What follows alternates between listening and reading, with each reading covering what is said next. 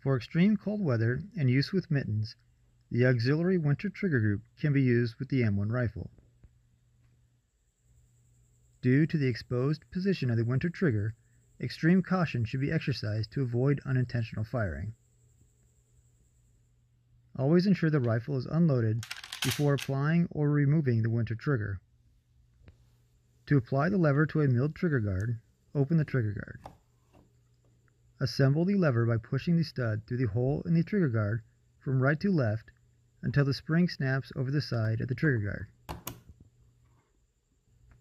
While ensuring the stud is in front of the trigger, close the trigger guard.